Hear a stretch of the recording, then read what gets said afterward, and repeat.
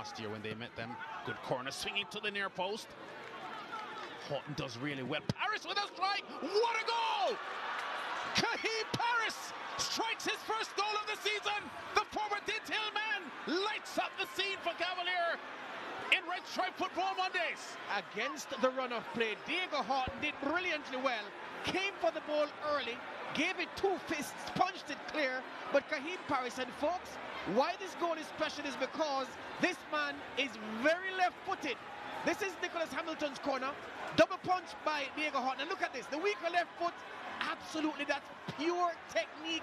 Kids at home, take note. Didn't try to hit it too hard, just tried to catch it properly. A swing of the right boot. That's beautiful, Lance. Well, he was a Golden Boot winner in the Costa Cup football with scores of goals in his career for Dinthill in the Costa Cup football.